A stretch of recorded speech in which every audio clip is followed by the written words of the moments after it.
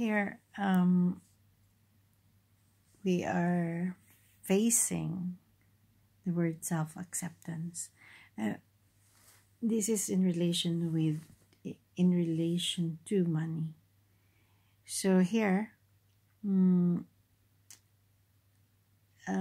card is saying that the way we handle money is the way we see ourselves, and the value we give to money is actually the value we give ourselves. So if there is misalignment of those values, and then we tend to misuse money. What is behind all this is the mind. The mind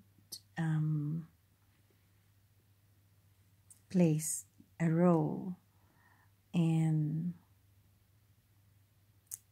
our mood changes, so that as we change our moods, we either want to go shopping or we don't. So here, come, meaning come, yet again, come is when we ask our friends to join us, to be happy together and spending our money. And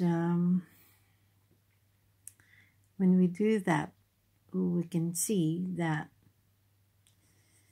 our need for friends and our need to spend is there.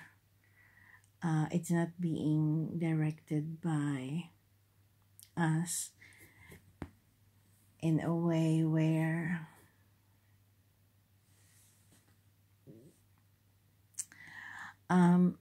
it will amount to, or it will create the life that we have directed ourselves to live. So there has to be a balance. And what plays an important role in this is our self-worth. And the way we handle money, the way who we give the money to, is speaking about the way we define money, the way we define ourselves, and the way we see ourselves spending that money. Let's say, for example, I wanted to beautify myself to attract others, then I will have to spend the money to buy shoes, dresses that are not even something that I need, just to show off.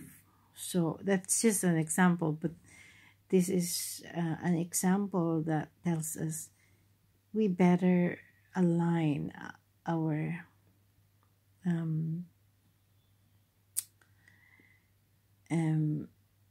definition of who we are and the definition we give to money, and the value we give ourselves and the value we give money.